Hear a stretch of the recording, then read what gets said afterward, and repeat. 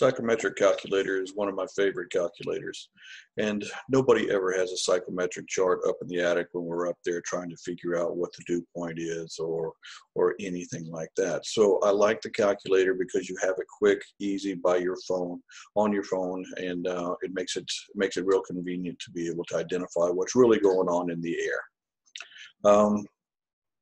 As we've taught in our classes, if you intersect any two lines on a psychrometric chart, that's the plot points. And from that point on, everything else falls off of that.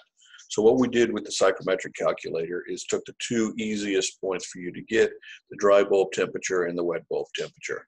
And again, dry bulb temperature is just your ordinary temperature you would read on any ordinary thermostat thermometer. And a wet bulb would be one that if you put a cotton shoelace over the end of that dry bulb thermometer and move some air across it, you would get a wet bulb. So if you have those two numbers plus the altitude, and in the deep south, the highest thing that we have is an overpass or a landfill, so we always put 0 right there in the altitude.